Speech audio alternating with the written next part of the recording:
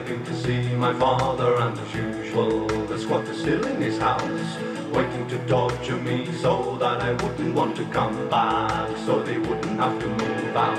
When my father went for his afternoon nap, Berry Cutter would creep up behind my back. Creepy cutter, creepy cutter, pulling my hair out with a pair of pliers. Creepy cutter, I was just a little boy, and creepy cutter was fresh out of jail.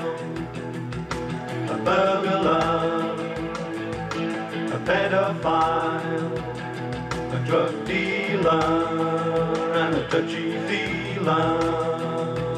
Creepy cutter, creepy cutter.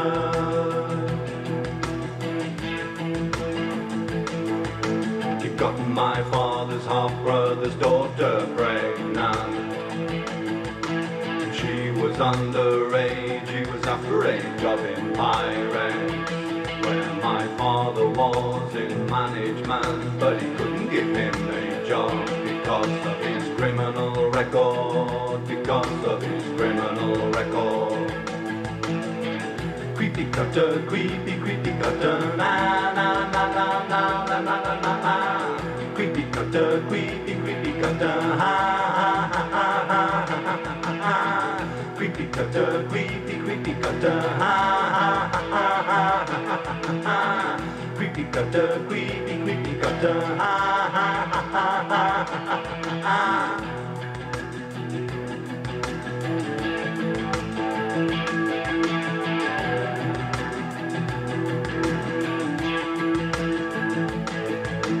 Day of Mrs. Morrison's murder, I was told to run for the bus, but the bus I was told to run for was deliberately wrong. It didn't go across the Alexander Bridge. It was all a plan from the Cutter and Caffrey family.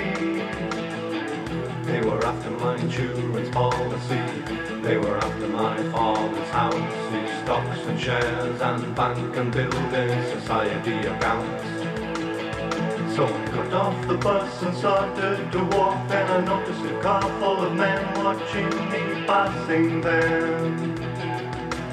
Halfway across the bridge I noticed two men approaching. It was Duffy and Milligan.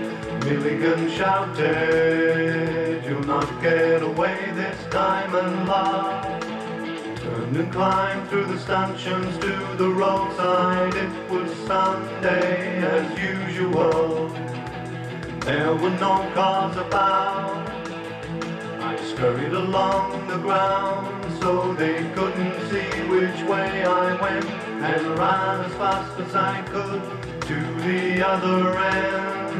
In front of the first car that appeared, it was Mrs. Morrison. She screeched to a stop, I tried to get in. I told her they're trying to kill me again. She said, "Who are Duffy and Milligan here from the side?" I said, "They are." She said, "I know you and you. You both drinking our blood. You should be ashamed of yourselves. He's only a little boy. Can't you see he's terrified? He's only a child."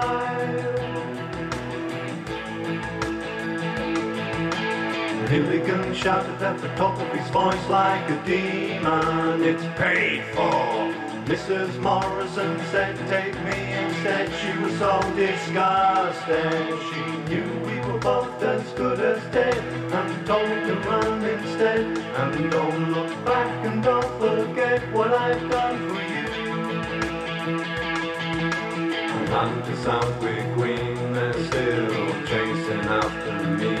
I live in the long grass, in the clump of old ground behind the old shops now pulled down.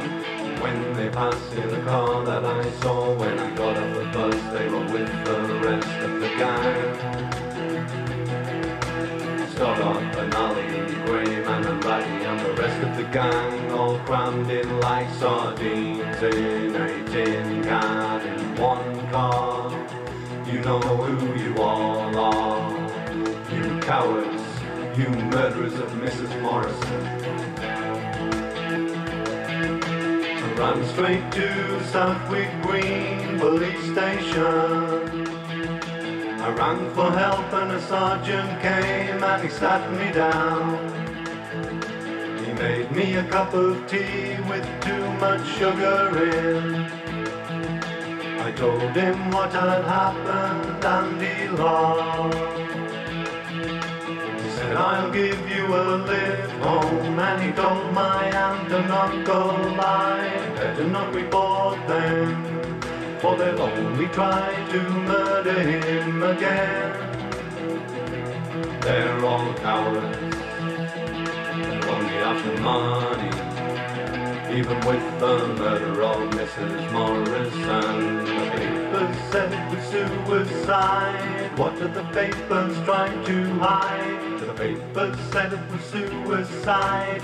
What are the papers trying to hide? A cover up by the police for some Freemason families. That's what's going on. Mrs. Morrison was murdered by Duffy and Milligan, and the Cutters and Caffrey, Terry Boys and Benally, and they all had a hand in the murder of Mrs. Morrison, who's a hero to me. Now she's free.